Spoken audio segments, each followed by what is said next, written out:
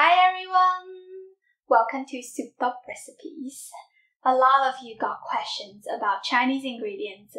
There are so much to talk about. Seasonings, spices, fermented product, dry ingredient, noodles, flour, and starch. Look what I got on hand. Honestly, I got lost when I started to make this video. Some of these I brought it from China, some of them I purchased it in United States. I know it looks like a huge mess. That is because I have been traveling a lot and I didn't really have a chance to organize them nicely.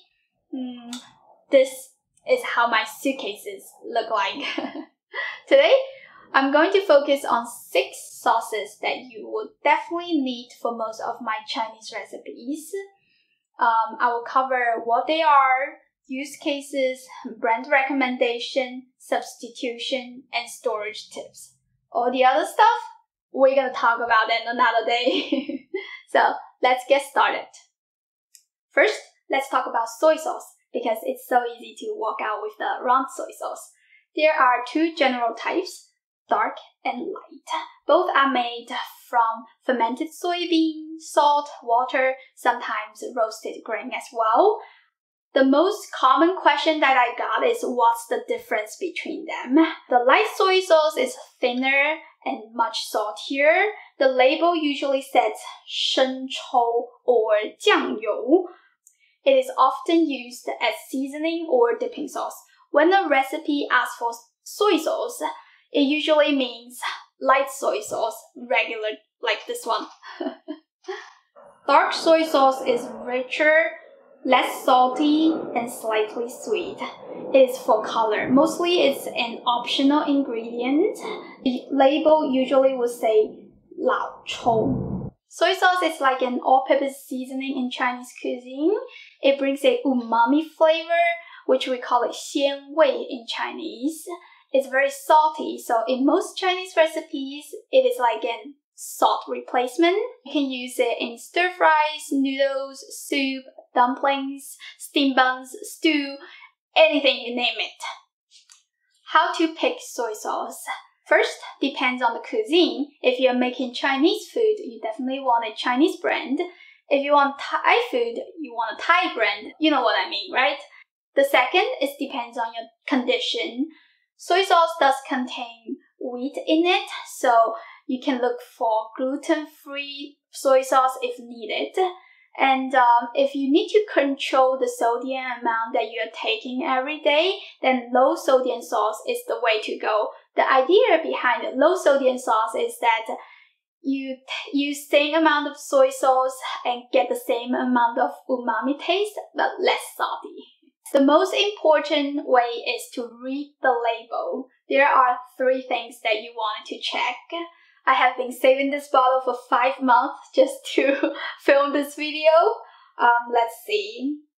It has preservatives on the list. You definitely don't want that in your soy sauce. The salt amount in this bottle is enough to keep the soy sauce stay good for a long time. There's no point of adding preservatives. Let's see this one. This will be the most common types that you will find in Asian market. It usually contains flavor enhancer, such as a bunch of stuff right there. I can't even pronunciate it. Personally, I think this is not an healthy option, but it's acceptable. If you don't like it, I totally understand. So check this out. This is a naturally brewed soy sauce.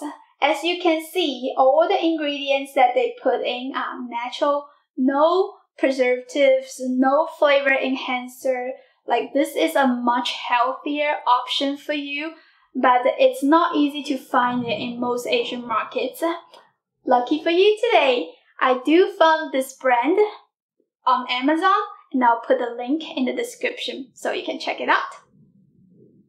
So these 3 bottles here, I would say this is the best one. Okay, now you have picked a good soy sauce. How do you store it? Normally, I just leave it on the counter and the lid covered completely. I have never seen my soy sauce go bad, so don't worry about it. It will last you a year or two. Brand recommendation. Just to be clear that I'm not sponsored by any company that showed up on this video, but if you do want my suggestions, there are two brands that I would like to recommend. First, the Pearl Gold Bridge, of course, and Kinglan brand. I don't have a bottle for Kinglan brand, but I have a picture. I'll put the link in the description as well, so you can check them out. The second important sauce, oyster sauce. It is made by slowly simmering oysters in water until the water condenses down. The flavor itself just so good. It brings up any dish to another level if you just add a little bit. Use cases.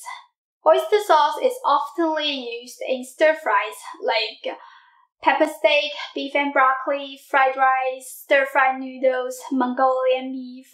I also like to put it in steamed buns, egg rolls, dumplings, wonton fillings. It's a great flavor to add it to vegetables too. It can be used as a dipping sauce or seasoning for meat marinating. There are so many ways to use it. I can keep going on for hours. Substitution. If you're vegetarian or allergic to shellfish, you can look for vegan oyster sauce. It is also called mushroom-flavored stir-fry sauce. I don't have a store-bought bottle here, but I do have a recipe for vegan oyster sauce. I'll put a video link in the description so you can check it out. How to pick oyster sauce. Basically, there are two different types that you can find on the market, regular and premium. The difference between them is the percentage of the oyster extractive. Just check the label. If the oyster extractive is the first ingredient that's on the list, that will be the premium one. If the oyster extractive is the third or fourth ingredient on the list, that will be the regular one. The price difference? This bottle right here, $10. This bottle, $4.50. Also, the premium oyster sauce will have like a stronger seafoody umami taste. How to store oyster sauce. Put it in the fridge with the lid covered completely. It does get mold on it if you leave it at room temperature. Brand recommendation. For oyster sauce, you definitely want to stick with Lee Kum Kee brand. If you're on a budget, this regular oyster sauce will do a good job. If you wanted to have a high quality oyster sauce, this expensive bottle right here, that's your choice. I'll put both of the Amazon link in the description so you can check them out. Rice wine is another must-have ingredient in Chinese cuisine. The label usually will say 米酒、料酒、花雕酒、绍兴酒. What it does is to remove any unpleasant smell of the meat. Normally, any brand of type will work for the recipe that asks for Chinese cooking wine. We use it for blanching, marinating the meat, making meat stew. Here are some recipe examples. We use it in sweet and sour pork, beef and broccoli, pepper steak, Chinese crispy pork belly, Chinese hamburger. There are so many recipes that need this cooking wine. However, if you don't have it, dry sherry and light beer are good substitution. If you don't want to cook with wine, you can use ginger juice or orange juice. They will remove the bad smell of the meat as well, so it kind of do the same job that cooking wine does. How to pick a good Chinese cooking wine? Here is my tip. Just check the label. One thing that you don't want to see on the ingredient list is alcohol. Sounds strange, right? Let me explain. The good rice wine is made with fermented glutinous rice where the sugar is transformed into alcohol by yeast. So the original ingredients they use should not have included alcohol. If they did add alcohol in it. This bottle right here, just some alcohol mixed with flavor enhancer. You want the good rice wine that is made with the natural fermented process.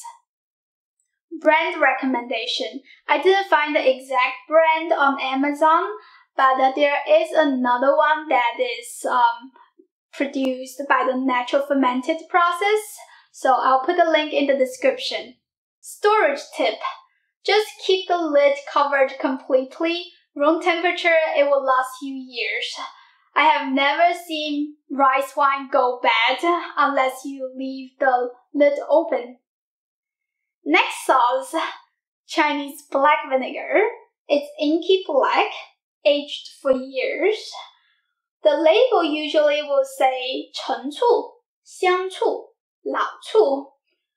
The difference between them comes from the way how they are made, but in general, they can all be used for recipes that ask for Chinese black vinegar unless the recipe specifically requires the type.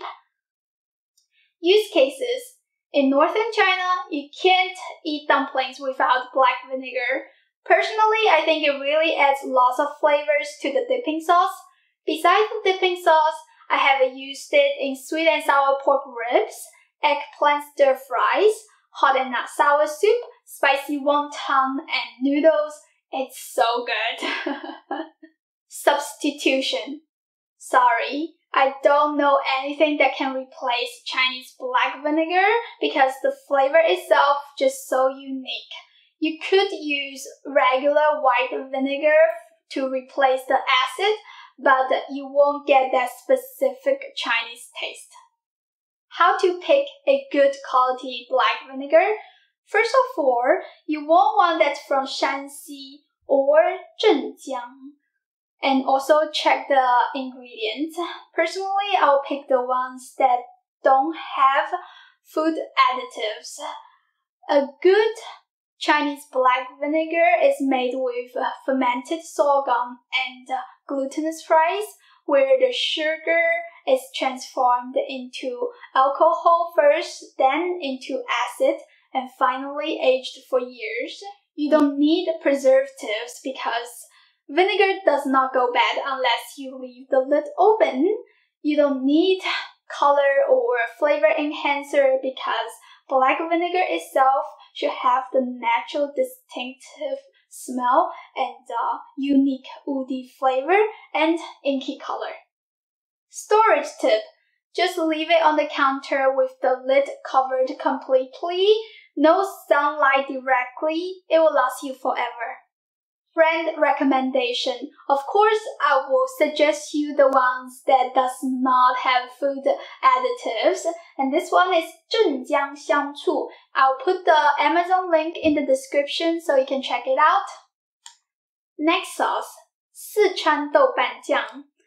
It's a spicy, salty paste that is made from fermented board beans and lots of spices. The package usually will say 郫县豆瓣 or just simply 豆瓣酱. Use cases. Sichuan people call it the soul of Sichuan cuisine. That is how important it is. I have used it in mapo tofu, twice cooked pork, homemade spicy hot pot base, Taiwan beef noodle soup. You can also add a little bit of this into stir fries. It provides some spicy kick and a unique, distinctive taste. If you like spicy food, you should definitely have one of this in your kitchen. Substitution.